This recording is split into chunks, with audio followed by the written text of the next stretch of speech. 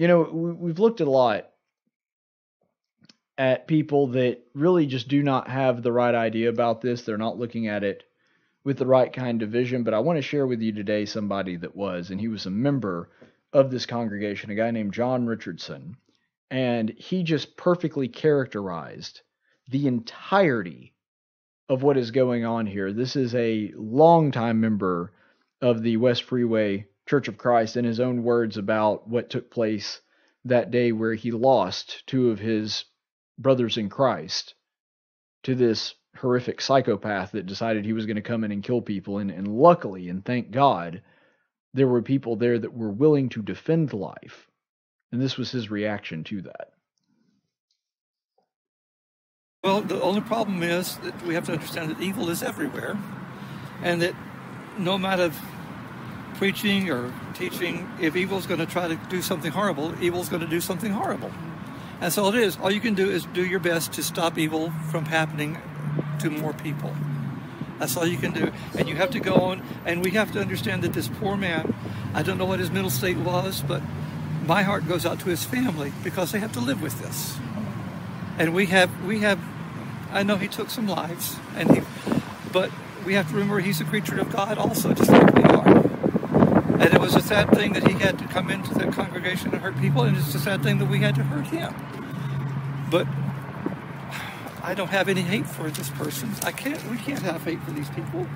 We can't have hate for anybody that does hate for us. We have to go on, we have to live that life of Christ that wants us to teach and preach and be that example of his on earth to every person we can meet. And that's all we can do. We just have to pick up the pieces and go and just take care of who we can, take care of and appreciate every moment you have, and love everybody with the love of Christ that you can love. There are a few times, as somebody that follows news stories like this, and specifically somebody that talks about tragedies and big national stories like I do from time to time, off the top of my head, and there may be other occasions, off the top of my head, I can only remember two other occasions where I've heard something that profound and that filled with the grace of God. One was the Emmanuel Church in South Carolina, where you'll remember there was a white nationalist piece of trash that invaded that church building and shot 9 people and killed them. And hearing the families talk about how they love that person, they forgave him, and they would want to be able to talk to him about Jesus being able to forgive him too. And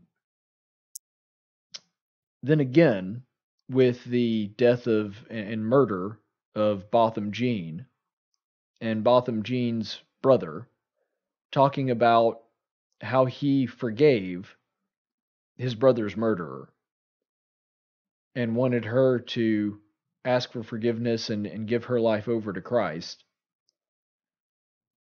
You notice that the people that are able to do this, that bear no hatred in their heart, that want no ill to come to this person, you notice what they all have in common? It's not hard to connect the dots here. It's not, some of the hard-hitting political analysis that I normally do. It's really simple. They had a biblical worldview. They had a worldview that God created us. We're all God's children. And as evil as a person may be, and evil does exist in the world, that's part of the biblical worldview too. As evil as a person may be, they are still somebody that is created in God's image. They may have marred that image. They may have turned their back on God. They may have embraced the darkness and the hatred that is in their heart to the point that they are willing to kill other of God's children. But ultimately, they are still God's creation. And we still have a responsibility to love them and to help them to turn their life around, to turn their life back to Christ.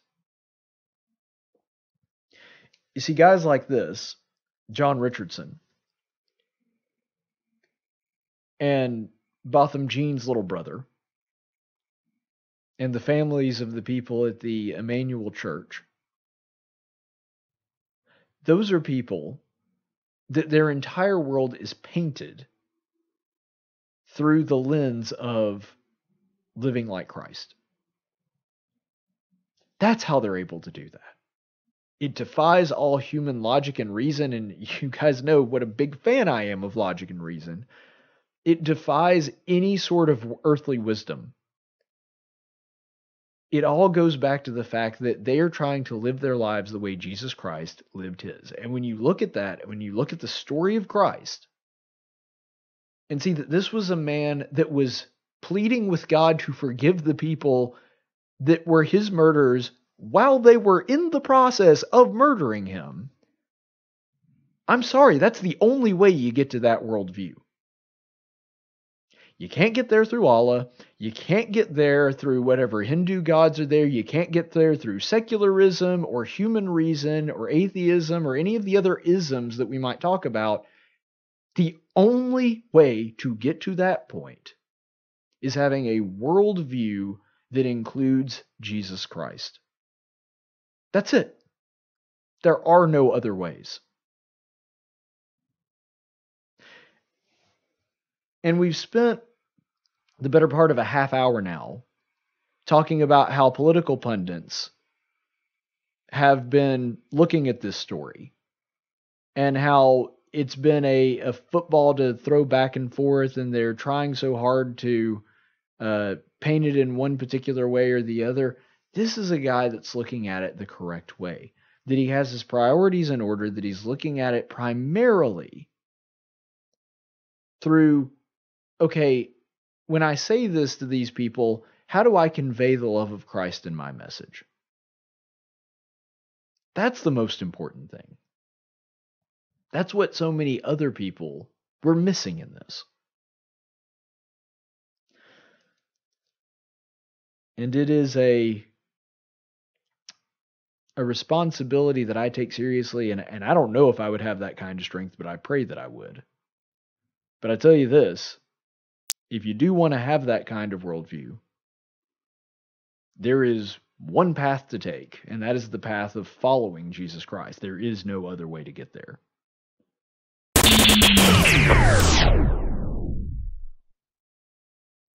You know, you really should like this video and subscribe to the Tactics YouTube channel.